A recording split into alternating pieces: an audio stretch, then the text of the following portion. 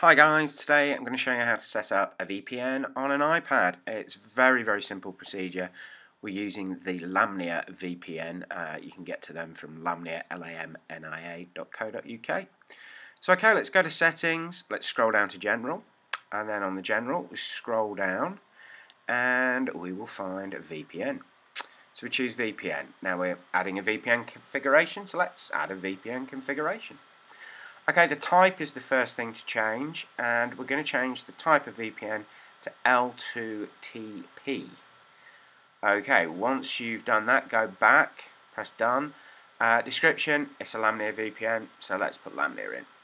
Okay, you can put whatever description you want in that's easier for you. You can even put in laminate if your automatic spell check does that for you. Won't make any difference to your setup.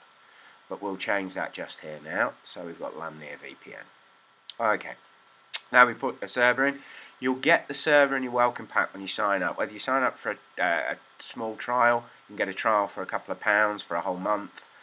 You'll get a full list of servers, UK, American, other countries, peer-to-peer, etc, etc. So then we put in uk2s.lamniavpn.co.uk. Now the account, I'm going to use one of mine. Okay, the Lamnia accounts have a couple of levels of extra security. The underscore here, don't forget the underscore. Your email might not show it, might show it as a space, but it is an underscore. So your username needs to look like this. Okay, as I said, an extra level of security. It's on a different domain. It's actually just Lamnia.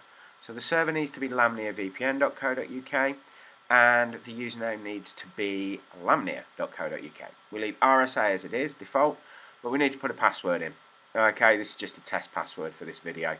I can assure you the passwords are a little bit more secure than that. Again, you get that in your welcome email. You also get the secret. Okay, so once you put the secret in, that's it, you're done. All you need to do is save it at the top right hand corner. Okay, so click done. That's it. We've now got a VPN. You can now test the VPN by just clicking it on and off here.